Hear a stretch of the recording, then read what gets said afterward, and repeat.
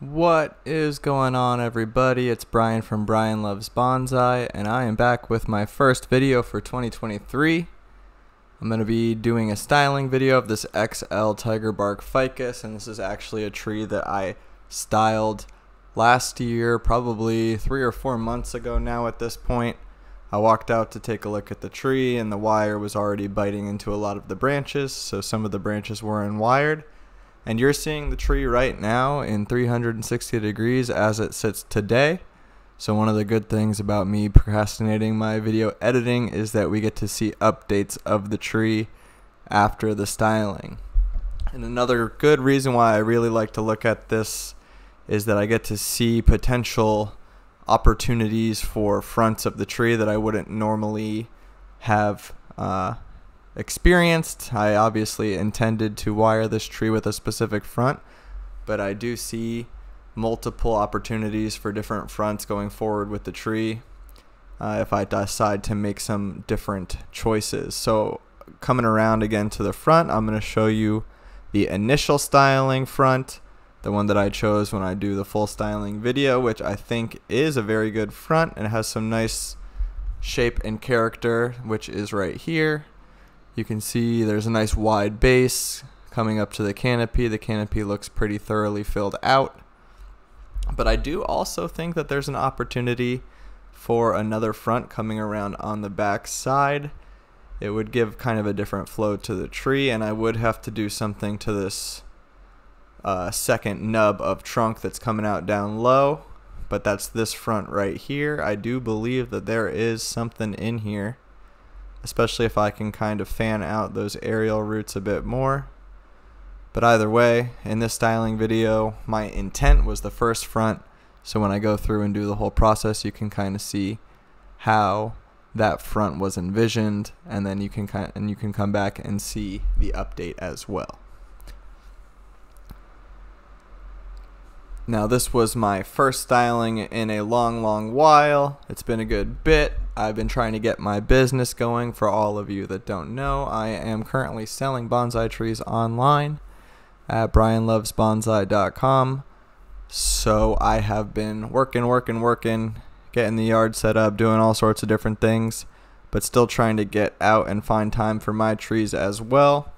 So this was kind of a nice learning experience for me, relearning, working on wiring full styling of a very large tree, which comes with some drawbacks and some advantages. The advantages being that I can kind of visualize those smaller ramification pieces.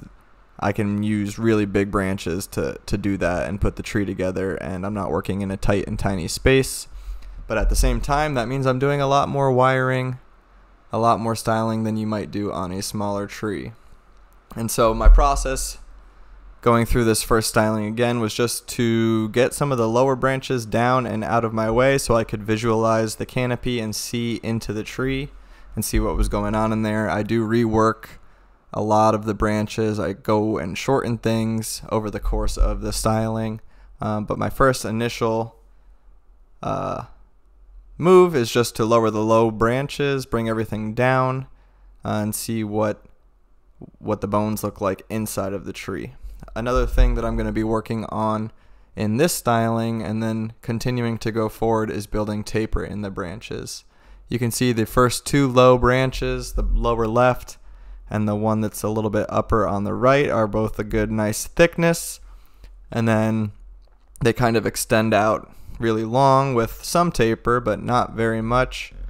So I am going to go ahead and shorten a lot of those extending pieces, bring them back, try and introduce some taper so that you can see thick going to thinner, going to thinnest as the tree develops. Now, of course, some of these just need some time. I do need them to thicken up, and luckily with the Tigerbark ficus in Florida, resetting some of these things is not going to be an issue at all.